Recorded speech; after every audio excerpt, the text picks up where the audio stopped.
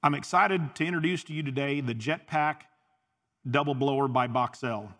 Wanted to visit with you real quick about the improvement that we've made in the Y plenum that increases the volume of air at the hose tip, which would obviously decrease your drying time on your livestock projects. The main driving force behind this change is right here at the Y plenum. We've used a Schedule 40 aluminum pipe, which is a larger diameter than just a 2-inch aluminum pipe.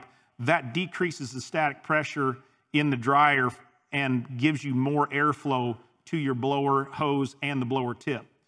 With the Jetpack Double Blower, the water absolutely flies off of the livestock. If you want to get your livestock dried as quickly and as efficiently as possible, this is a dryer you want to be using.